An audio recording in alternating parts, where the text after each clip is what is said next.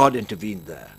But they were saying the same thing to me. You know, we'll believe your king when he actually acts. And this is a man who I think must be a very happy man because he's not attached to his throne. It's amazing, isn't it? Yes, Shrija? So, two questions.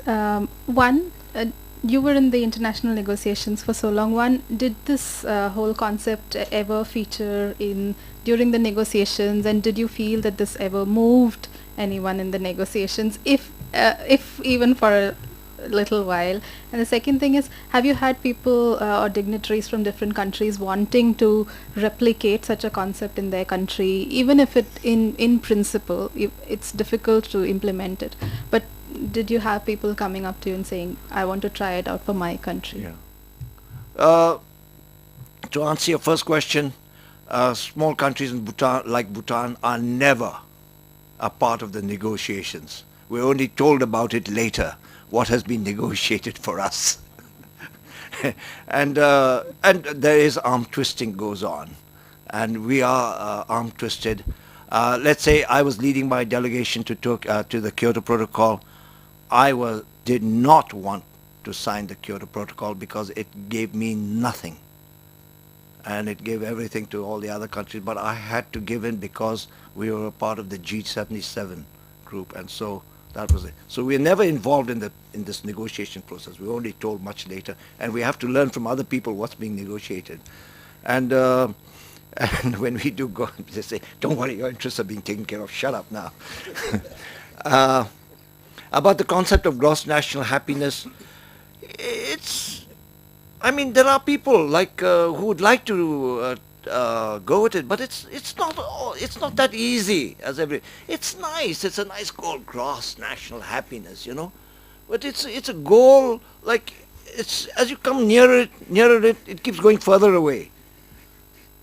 As the political scenarios, financial scenarios, education scenarios change, focuses start changing. So we may be talking about gross national happiness in one context today. In 5 years' time, we'll be talking about gross national happiness with a totally different focus. So this time it may be environment and climate change, and in another 5 years' time it'll be how should we utilize our beaches.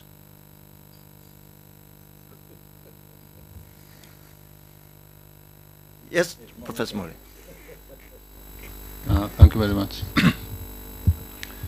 I think Junta today mentioned this prosperity without growth, rather than growth without prosperity.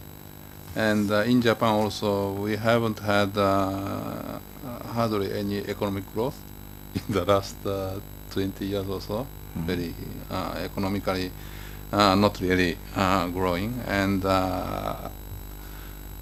also our population is aging very rapidly.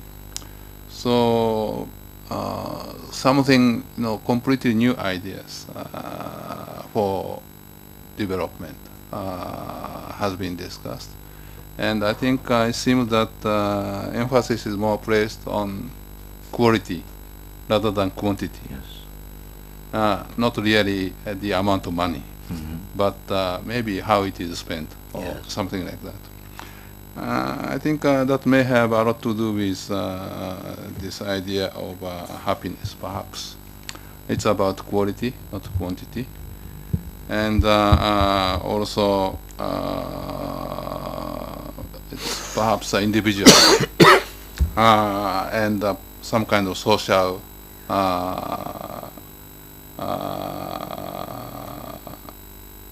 element is very important.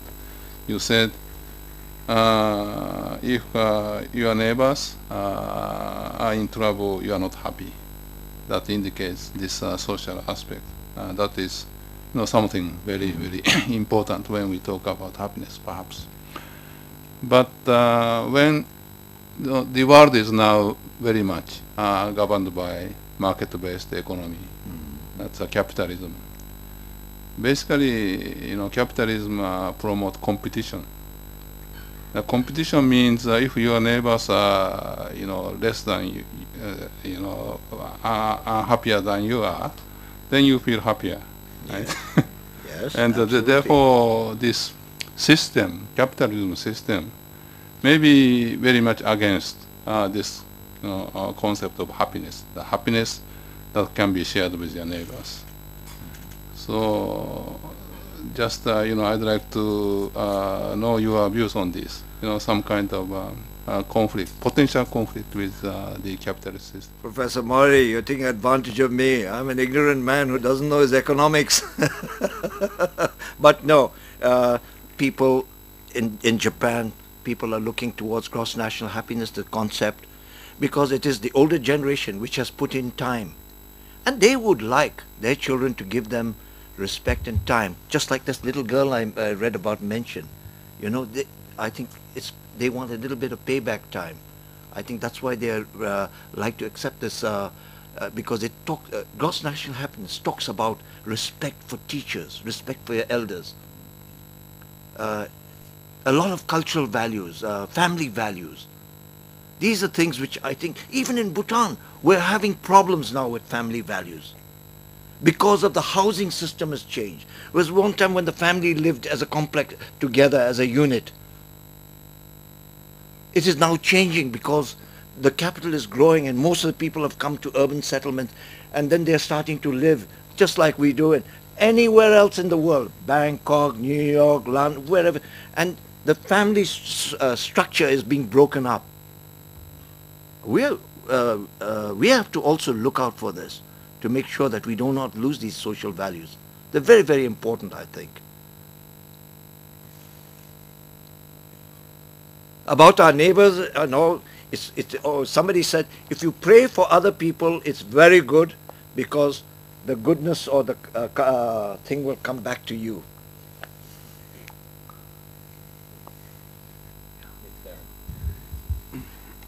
Well, thank you very much, Mr. Doji.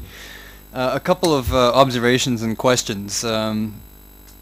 First, it was interesting to see how you used the gross national happiness and its pieces, components, to talk about a looming stress in terms of climate change.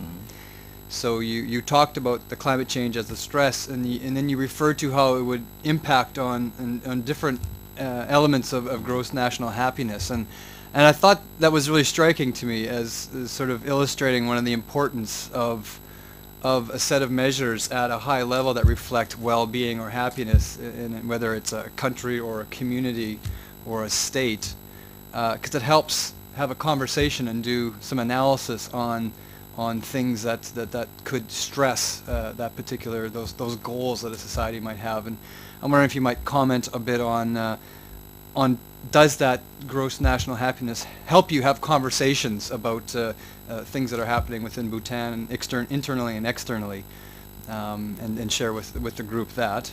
So that's the first part. The second part, I'm seeing a lot of, there is a fairly growing trend on the development of community quality of life information systems, or community well-being, measuring community well-being.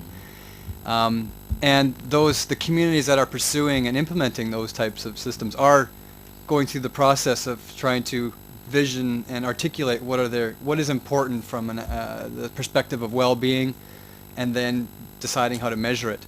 And communities often and frequently cite and the gross national happiness process and concept in Bhutan as sort of aspirational sort of level to strive toward. And I think it's interesting to see that as an important element appearing at the community level, and to describe well-being. And I'm wondering if you're seeing sort of a similar trend, I guess, for other national governments to really have a nice, concise look at some high level. Is the gross national happiness sort of spreading in terms of thinking at a national level? I think it exists everywhere in the world. Whenever communities bond and they get together and work, you saw the miners in Chile suddenly bonding. That's gross national happiness for them. You know, they're all getting together. Come on, you know, that spirit.